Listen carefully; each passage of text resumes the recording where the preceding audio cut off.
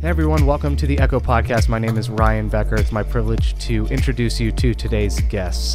The first is Jon Daniel. Jon I met back in 2014. He's a really good friend of mine and works with me on Engage Ministries at Southern. He is studying his master's in mental health counseling, and so really excited for him on his journey. The other is a really good friend of mine and actually a business partner of mine as well, Kevin Christensen. Kevin graduated from Southern around the same time that I did in 2015. He currently works as a producer, a scriptwriter, and an actor, and he also co-founded the Scratch News with me, which is an Adventist news source for all Seventh-day Adventists and keeping you up to date with Adventist news in 5 minutes or less. And so both of them bring unique and fresh perspectives to the topics we're talking about, and so I'm really excited for you to hear from them.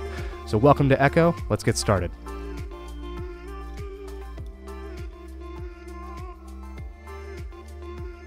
This episode of the Echo Podcast is sponsored by Southern Adventist University. You guys know that song, Don't Go Chasing Waterfalls? Or Yeah. Chasing Waterfalls? I really want to just like change the lyrics of that You to... should stick to the rivers and streams. Just to- what's that Adventist camp song? Down by the river? Or Which one? Yeah, there's so many. Okay. Most of them involve a part of nature. Fair enough. Except if you're happy and you know it. Clap your hands by the waterfall. by the Your river. hand's not a part of nature. No, these they're aren't not. natural. No, these are No. unnatural hands. My hands TMI. are. No, so this one, all three of us, I know for sure, have had different experiences here, but with some similarities. And so I'm very excited for us to talk about purpose and what it looks like to kind of identify it, seek it, find it, struggle with it, whatever. Bop it. Bop it, twist it, turn it. I'm excited to talk about that because I know that pretty much everyone struggles with this to some degree. And even in moments where you think you've found your purpose, something comes in and twists it, and then you're stuck trying to say, like, was that my purpose? Is this still where I'm supposed to be? Is this who I'm supposed to be? And it seems like all the signs were pointing one way. Something happens, and everything suddenly is thrown in doubt, and a wrench is thrown in everything. And so I want to talk about this because I think this is helpful, A, for even us just to process our own journeys, but B, I'm hoping that those listening can glean something from our experiences, even if that something is what not to do, which is something that I found in my life is most of the time it's most of the things that I learned from Kevin is what not to do. And so I'm just really excited to hear his journey. So this, first of all, I want to ask you this. You don't have to distill it down to one sentence, but I do want to ask, Jon, we'll start with you. If you had to kind of, say your purpose or express what you believe your purpose to be is, how would you express it? Doesn't have to be a single sentence, but like no one has like that mission statement I do, but because I used to put it on resumes because pastoral resumes tend to benefit when they have that. But yeah, how would you express kind of what you see your purpose as? I think that since like early teenage years, the constant in my purpose has been that I want to help people.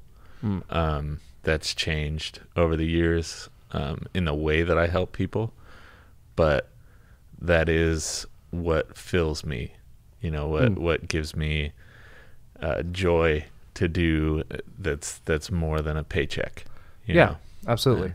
Kevin, what about you? How would you express? You're still trying to think about it, aren't you? I'm still trying to figure out my purpose. Okay, perfect. Hey, cool. Yeah. Welcome to the show. Tell us your life's purpose. Yep, you know exactly. it, right? Yeah. You should have known. doesn't Did everyone you know? not do You your know it, homework? right? I emailed you what we were talking about. You should have. Oh, yeah. I figured out my should've- life's purpose via an email. Thanks. Yeah, 13 hours now ago. I know. Yeah. He sat down perfect. and found himself. He doesn't sound annoyed literally at all. Jon. He sounds like he's really I'm excited Ryan Becker, to be and here. with one email, I will tell you what your life's purpose is. I will help you discover it.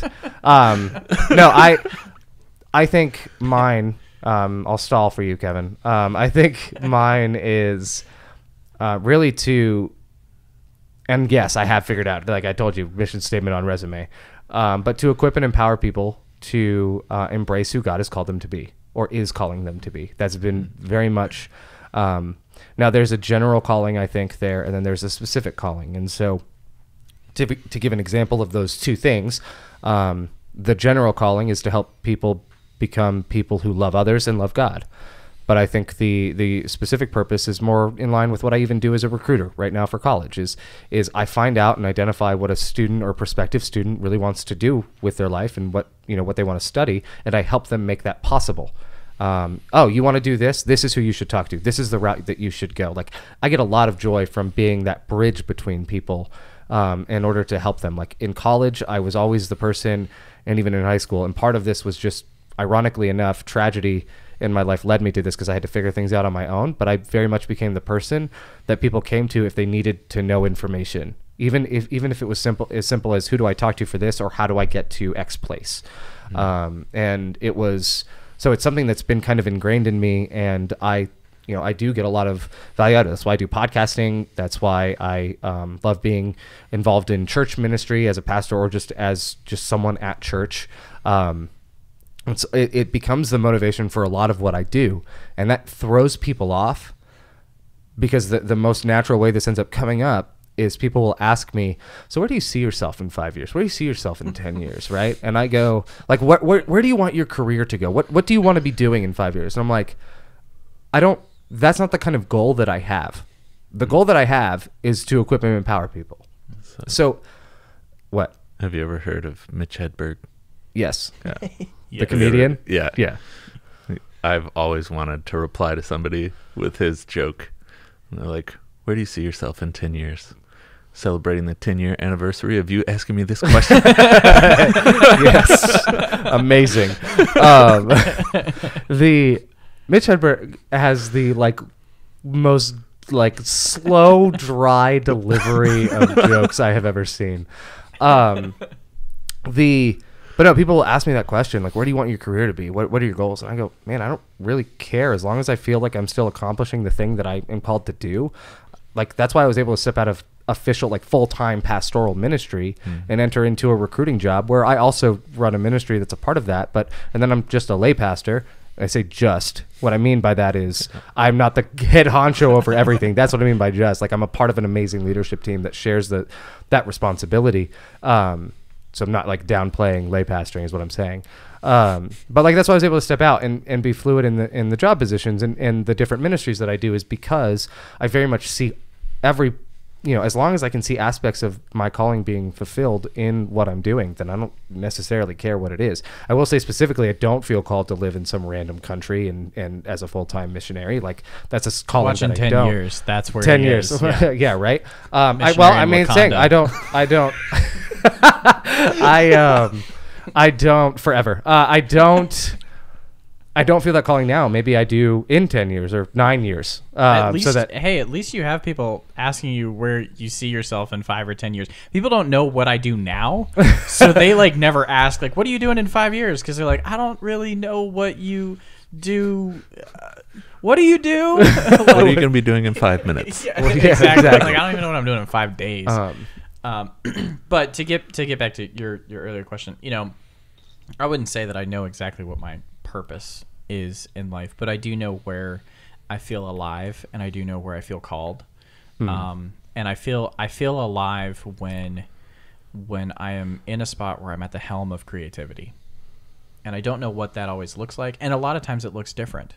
But when I'm in that spot where I get to drive some kind of creative force, not only just be a part of it, but be able to steer it, that's where I really feel alive. And finding a way to I don't know, I guess kind of to do that. I don't want to cheesily say to do that for God, but seeing how God has been able to use that and say, hey, you have this drive for creativity and I can use that. And you may not even know how that's going to be used, but promise me when I say, understand that, I'm promising you that when I say I can use that, I can. Yeah, that's huge. And so we're gonna we're going to unpack this a little bit more and what that journey has looked like for the both of you. But I very much agree with you on this. The amount of times that you and I have sat down to, dream up a project or think through a process or something, it's when the wheels are turning, like we get really excited and it's cool to just watch ideas just kind of flow out of nowhere, or us just sit down and really be able to create and craft something. And for me, it is very, like, I tend to be someone who I don't necessarily like being on the front lines of an initiative or effort. Like I would much rather create or craft that experience for someone else. Like it's not that I don't like giving, let's just give an example. It's not that I don't like giving Bible studies, but I find more fulfillment in teaching others to give the Bible studies than myself doing them. And I feel like there's greater benefit in the former. And so that's the kind of thing that I see, like, I love doing. Like I love, by in similar comparison, I would love planning an outreach activity. And yeah, going on the street and doing that, whatever that outreach is. But I, love being the person that is creating the opportunity for someone to step into what God has called them to do. That is what I really value. So I do want to unpack this, because I think that for the three of us, like, we didn't always know that, or we didn't know how to even express this, right? So you had said the one thing that was always kind of common through your life was helping people. So I want to dive into that a little bit. What were some of the ways that you started to identify that? Like, what were some of the things that you started seeing so that you eventually realized that, oh, there's a common thread of helping people? I think throughout high school, some of the jobs that I had pointed me in that direction. I didn't quite know that it was like, oh, this one gives me greater fulfillment. It was just like, oh, I like doing this thing better than I like doing this thing. And like, I don't always have to see immediate results. So it's not like I was sitting there like, oh, this person said that I changed their life and it made me feel really good. It was like, I could see the potential of what I was doing, like mission trips. Summer camp was huge. And specifically the camp that I was working at, which is Camp Yava Pines. We work with a population that is mostly non-Adventist. And we get a lot of kids from group homes and just kids who come from, not great situations. And so getting to minister to those kids was huge for me. And I had always thought that summer camp was my goal. Like that was my dream job. Like I wanted to run a summer camp. And this is where, like, you see yourself in 10 years? No. But that's where I saw myself. Some kids wanted to be an astronaut. Others a doctor. Oh, there's a dinosaur. He said summer camp director. Yeah, camp director. But then I got a chance to work year round at a summer camp, and I figured out that they're empty like 9 months out of the year, and I hated that. Like, there was nothing there filling my cup. And I was like, oh, it's not about summer camp. It's about people. I get it now. Yeah. Right? And so I went back to school. And my plan was just to go back into deaning. And I happened to take a directed study class. So I was a class, just me and the professor. So you really have to read, You actually have to. There's no, hey, can you help me with a review? Can I see your homework real quick? Projects? Yeah. Every project's a group project in that class. Yeah. You let yourself down. No, but really, like, the chair of the department, like, agreed to do this for me. Like, she didn't even normally teach this class. And she was like, yeah, so I'm going to do this for you. But, I'd ask that you, read. And I was like, yeah. She was like, because basically I'm not going to have time to read. You're going to teach me these things. And I was like, okay, cool. So if I don't read, like, we're going to just be sitting here for an hour. Real awkward. And that's how podcasts are born. Exactly. We just put a mic in front of you both during that hour, and suddenly we have a new Send show. one email, and Yeah, it's fine, and You figure everything's out your figured it yeah, out. exactly. And talk for another 30 minutes after that. But at first, this was a psychology class. It was about theories and techniques of counseling. And at first she was saying, oh, like, let's apply these things to deaning. Like, take what you learn and apply it to deaning, because that's what you want to do. And that's what we were doing at first. And eventually she started just dropping these little ideas like, hey, you can help a lot of people as a dean, but you know where you could really help a lot of people? As a counselor. And like it grew for me for like, there's this world of hurting people out there, and like I could choose to specialize in any little thing. Like I could go back and work with teens if I want to, or I could work with a totally different population. Yeah. And there's so many people who need that kind of help. Like if you look at the job statistics for people with a degree in counseling, that job market is growing at a rate of 13%, which they say if it's growing at like 4 to 5%, it's pretty safe to get into. Wow. So 13. Yeah. Yeah. Wow. That's crazy. No, so we worked together one summer at Yava Pines, which is kind of how we became friends. And I do remember one night during, I don't think it was teen camp, I think it was junior. But I remember this kid came up to me at one point, and I don't remember how we even got on this, but it was right before an evening program. And he comes up to me, and we end up talking about why he's a Christian at all. And he's like, I didn't believe in God. This dude's like 14 years old. He's like, I didn't believe in God. But the reason I do now is because, and just heavy trigger warning, moving into the next sentence that I'm about to say. He said, I've tried to kill myself several times, each time by hanging. And he said, and every single time I tried, the rope broke. And he said, the last time I bought a rope that I was for sure, I just gotten it straight from the store. It was, brand new and super tough, double the thickness of any other that I had tried. And he said, when that broke, that was the moment that I knew, all right, God's not going to let me do this clearly. God's not going to allow it, which means he must have something for me. And for him to feel comfortable enough to share that with me, I know why he approached me. I played Jesus at Camp Yava Pines. You're welcome. Thank you, John. That's why all the kids, because we did daily skits, and I played Jesus in every single skit. So the idea was you get to know Jesus' everyday life, and then Friday night. He thought they were approaching him for him. No, that never happens. No, this is the character. Just so we're clear, he cast me as Jesus, as the programming director, because I had a beard. But he looked at me dead in the eye when I asked him, and he said, "No, it's because of your acting ability." He had never seen me act. He doesn't regret the decision. You act like you have a beard. Yeah. And I like that about you. But no, that was like, don't think the casting like in the industry is any different. it's not. It's not.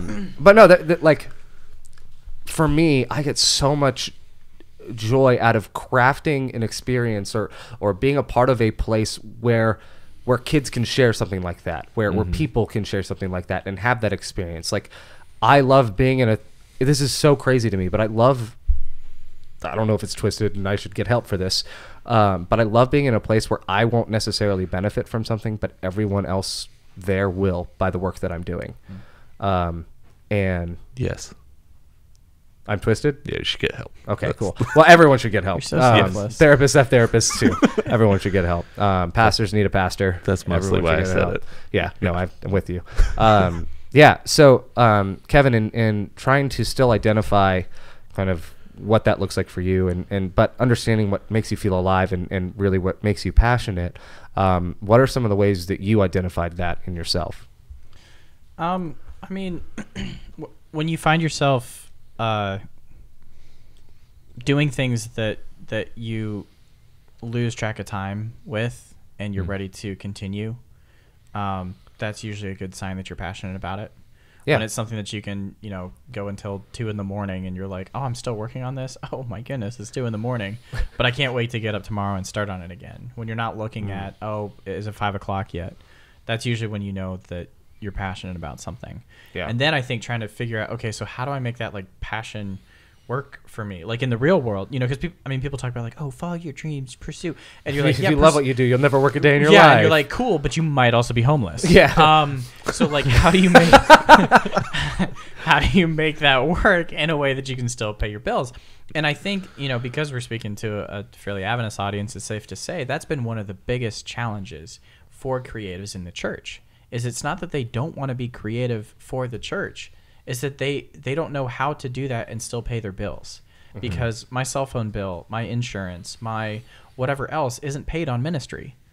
It requires real money. So how do I make that work? I'll pay you an exposure. Yeah. You can pay your bills with exposure bucks. Yeah. I'll give you 50% off to buy my stuff and still. Yeah. And wear it. Yeah.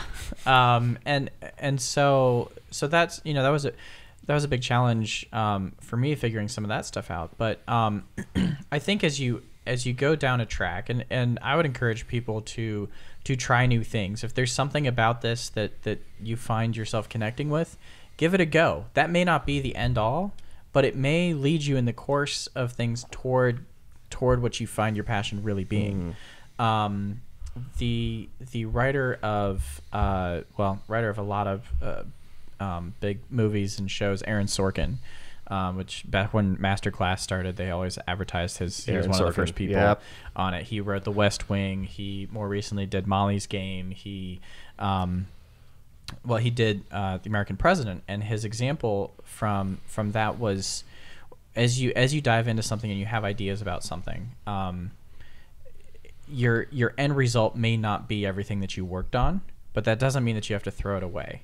When he was working on The American President, he talks about how he just imagined what the in and out daily life is like for the president. And so he really got into way too much detail about what he imagined the daily life to be at the White House. And he walked in with this script that was probably like 3 times longer than the movie will ever end up being. Mm-hmm. And he, presented it to them, and they looked at it and they said, yeah, so out of all this, we really like this little section in here where there's this kind of romance that's happening.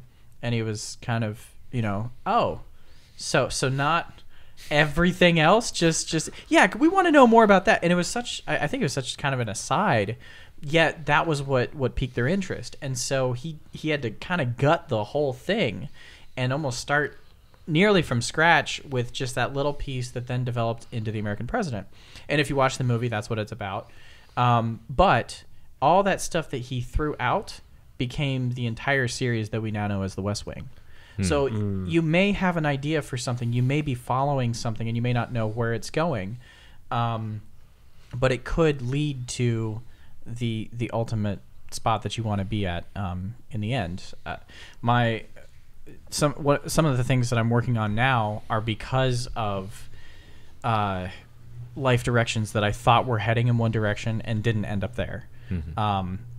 Prime example is, as soon as I graduated from Southern, I decided not to go back to the previous 9-to-5 that I had. I wanted to go a different direction that was more creative in this storytelling space. And so I was applying for stuff, and nothing was happening. And I sat down and I put my frustrations into a script. And it was a comedy series, and it was basically my own personal frustrations being told through a character. And I worked on that, and I never, it didn't seem to go anywhere. Fast forward about a year later, and I ended up making connections with a development executive from a big studio, and I found myself out in Los Angeles pitching my ideas. And guess which one they liked the most? It was that script that I had spent probably 6 months in my parents' basement trying to come up with, that I never thought. Oh, you're that millennial. Right, yeah, okay. I'm you're that that guy. Millennial. And we went back and forth, and we were talking about, this, and the studio gave notes, and they were like, yeah, and they wanted to see a second draft, and I came back with a second draft, and then a bunch of things happened in the industry, and the guy that I was talking to was like, I'll be honest, I don't know if I'm going to have a job in 2 months, because they're clearing house of a bunch of executives. There was a lot of scandals going on at that time. He wasn't a part of it, but it affected a lot of big movie studios. And so never heard anything. And fast forward like about another year later, reached out to them and said, hey, we should grab coffee, we should grab lunch or something. And they said, oh yeah, you know what, I'm actually at this studio now, you should come by. And I said, okay. And I went to the studio and I get shown to their office, and I'm sitting there and I'm like, oh, so what are you doing here? And they go, well, I'm actually the head of all of our feature films. And I was like, you're what? I was not prepared. And I thought, oh, this is my life story here. I sat in my parents' basement, just frustrated with life, and I put my ideas into this story. And because it was so me, that's what resonated. And then it turns into the show, and then you're talking about like, how did you come up with this? Well, it was just a rough time. That show never ended up happening. Probably won't ever end up happening. But if it weren't for that, I wouldn't have the relationship that I have now. And another kind of cool thing about that, back to that time in the office, we were developing the scratchnews.com, shameless plug here. If you're interested in global Adventist news in 5 minutes or less, go to thescratchnews.com. So we were developing and subscribe. Yes, it's free, totally free. But we were developing that at the time, and I'm in the meeting, and he's like, oh well, what all are you working on? And again, I wasn't ready for like a pitch meeting. And we kind of get to the end of things, and I'm just like, I'm scraping for other ideas. What else am I working on? Well, he wouldn't be interested. I mean, I'm working on this niche religious news network, but then I'm also and something piqued his interest with that, and he said, "Oh, you're doing that? We've actually been interested in getting into faith-based content," and which I'm like, really? You guys aren't like a faith-based net? Like you guys do really big budget, really, Hollywood type stuff. But if I hadn't been working on that project, that conversation never would have developed into. Yes. So again, it all goes back to Ryan, and he can help you find your life's purpose in an email. I get royalties for all the projects that Kevin gets from this point forward as a result of this. But all that to say, you don't always know where it's going to go. Yeah. But keep following it. If you have that calling in your heart, to a certain extent, where do you think that calling comes from? People are always like, I want to know God's will. Well, where do you think a lot of your desires, your passion comes from when it's truly something good? Yeah. And follow that, and God will show you how to use it. Yeah. Go ahead. Oh, well, so something that I'm learning, that I think to some people I'll say it and they'll be like, well, duh. And other people it might be a huge thing, like it was to me, is that like meaning for people is transient. Like what you find meaningful now isn't going to be what you find meaningful in 10 years, 5 years, whatever, tomorrow, because situations are going to change. And there's a really good book that I've read on that subject. It's called Man's Search for Meaning by Viktor Frankl. I thought you were going to just say the Bible. No. But so actually in that class that I was talking about earlier in this, I was reading the introduction to a certain modality of therapy, and there's this quote that said, like, the last human right that can be taken from a man is his ability to choose how to feel in any situation. And my initial reaction was like, how entitled. Like, this dude has probably never ever faced anything. Like, he's probably been seriously bummed out and stubbed his toe, right? Well, come to find out, he came up with that theory and that sentence in a concentration camp. I somehow knew that's where we were going. Yeah. Where he stubbed his toe. Wow. So tell me more, John. In Auschwitz, actually. Wow. Is where he came up with this theory. And it gave it just a lot more. I cannot get over that. It just gave that a lot more meaning. Yeah, absolutely. Because of his experience and where he I just can't even look at Kevin right now. Have you seen that gif of Homer Simpson retreating into a bush? That's how I see Kevin right now. I'm just like watching the face of uncomfortability. We're not making light of concentration camps, I promise. No.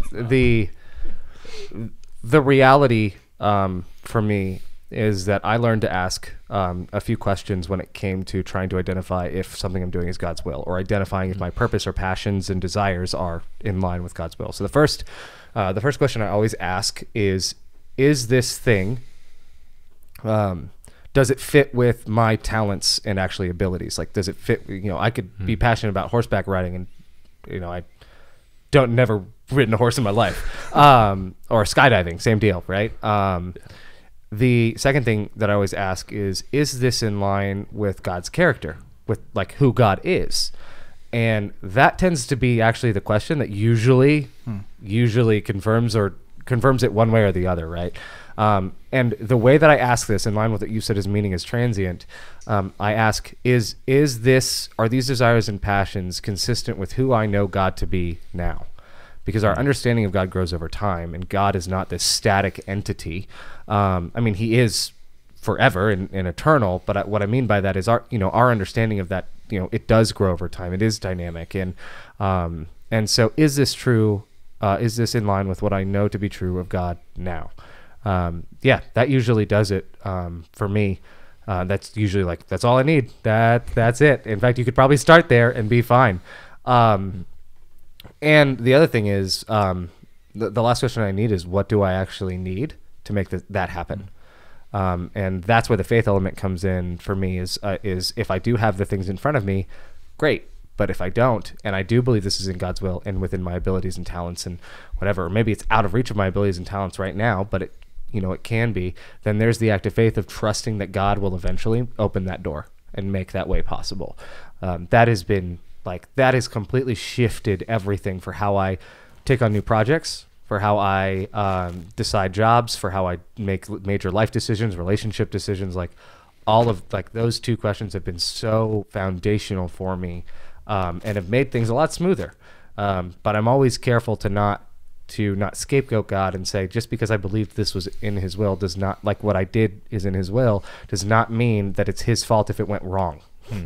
That's the caveat there. Just because God, may desire you to do something does not mean you get the option to blame him when everything goes, or if everything goes south, and not the way that you planned. Like for you, you've got this, or we can even talk about Aaron Sorkin with the American president, all that stuff that he wrote, he has to gut. And then that ends up becoming something else. Just because it wasn't right now doesn't mean it couldn't be right later. Even the girl that I'm dating now, the first time that we started talking wasn't the right time. And then we reconnected a year later, picked up right where we left off. Because at that point he was a famous podcaster. At that point, I built my platform, and it's great. Now all the girls want you. Exactly. So can help them find their purpose in any I hate you both.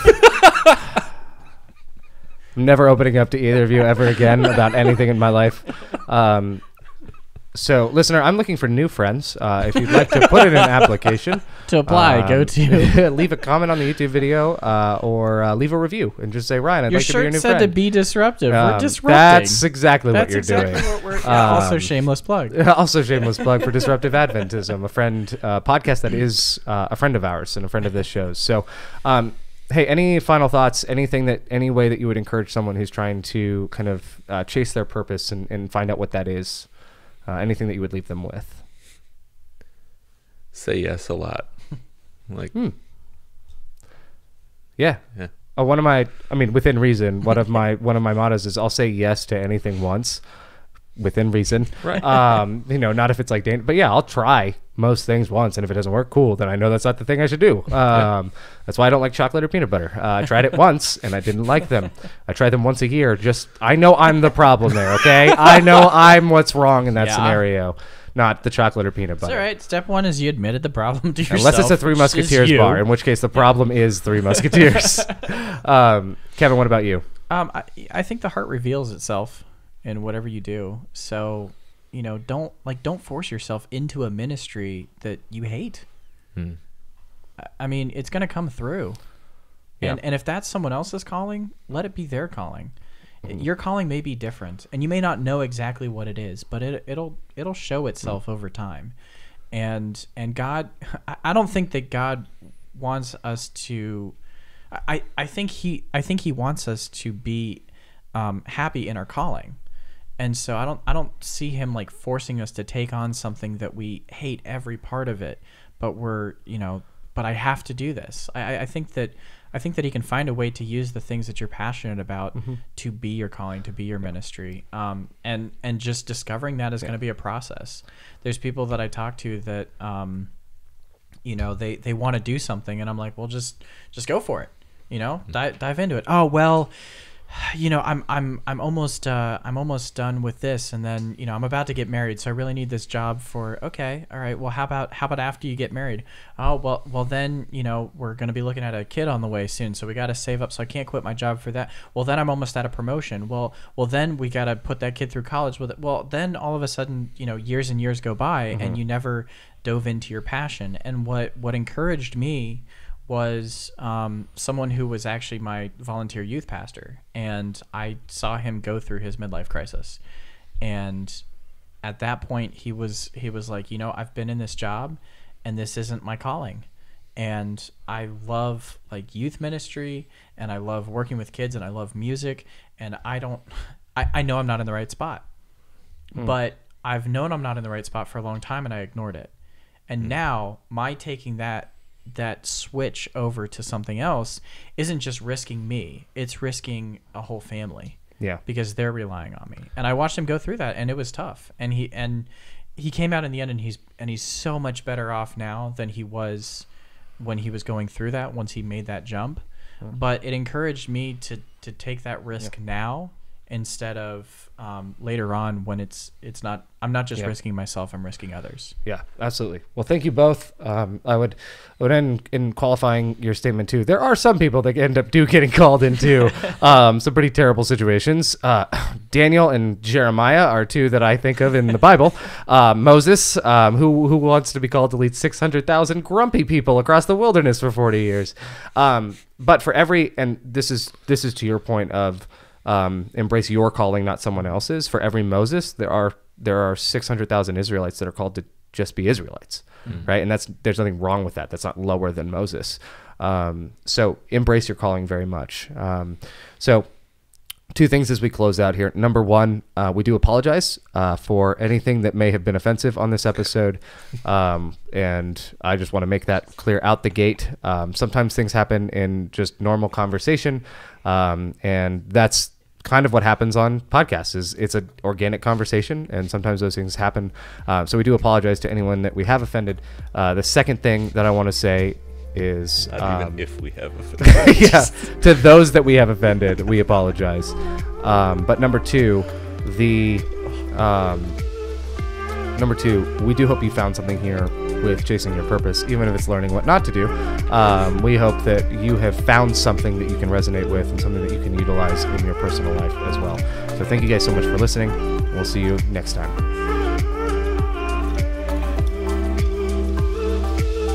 Thank you so much for listening to Echo and for being on this journey with us. If you're watching on YouTube, we hope that you'll leave a comment, subscribe, hit that like button. If you're listening on iTunes, Spotify, or whatever podcatching app that you like the most, we hope that you'll hit that subscribe button, that you'll leave a review, and that you'll engage with us. And also for more content from Project Refresh that's like Echo and some of the other shows that we host, then head on over to theprojectrefresh.org. Thank you so much for your support. It means the world to us, and we'll see you next week. This episode of the Echo Podcast is sponsored by Southern Adventist University.